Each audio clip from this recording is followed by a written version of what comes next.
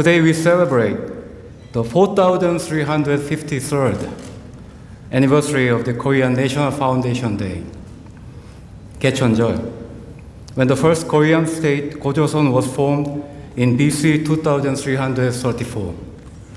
The Kingdom of Bahrain and the Republic of Korea enjoy a long, steady, and strong friendship for the past 43 years.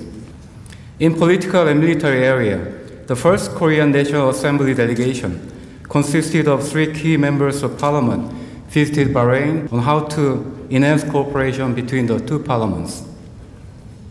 The Korean Navy, led by Rear Admiral Yu Byung-ju, who is present here tonight, took over command of the CMF Task Force 151 from June and successfully implemented its leadership role.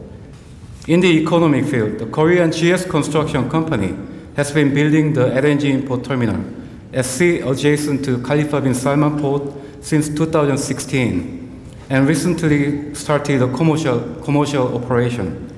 It is the second LNG terminal built at sea in the region. Samsung Engineering and Construction Company, one of the main contractors for the Babco modernization project, has just begun its work at the site, which will be completed by the year 2022. On business-to-business exchange, the third Bahrain-Korea Business Forum was successfully held here in the Kingdom on 6 October this year. Another area I note with satisfaction is the cooperation in the health and medical field.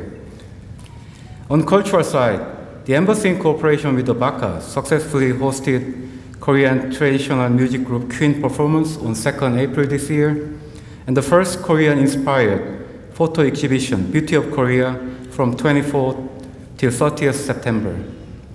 In June, the first Korean drama, Love in the Moonlight, was aired by the Bahrain TV, and it will be re-aired in November. The annual Taekwondo Championship and the Korean Movie Weeks will be held in November and December, respectively.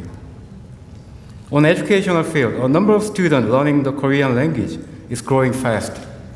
We now have about 250 students attending the Korean language courses at the University of Bahrain, the Alia University, and the Bahrain Polytechnic. In addition, the Embassy and the Spring Council of Environment will co-host the first Bahrain-Korea Environmental Cooperation Forum in November. This forum will provide an ample opportunity to discuss environmental cooperation between our two countries, including how to cope with climate changes. I would like to conclude my remarks by sharing with you the situation on the Korean Peninsula.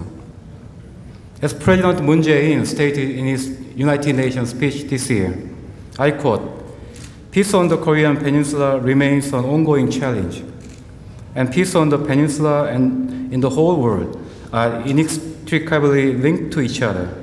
The Republic of Korea will continue dialogue with North Korea and will find and make a way toward complete denuclearization and permanent peace, while maintaining cooperation with UN member states," unquote.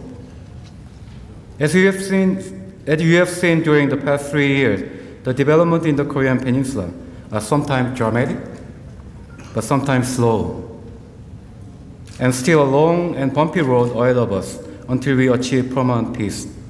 But I firmly believe that with the support from the international community and support from you all present here tonight, our shared goal of complete denuclearization and permanent peace on the Korean Peninsula is not unattainable.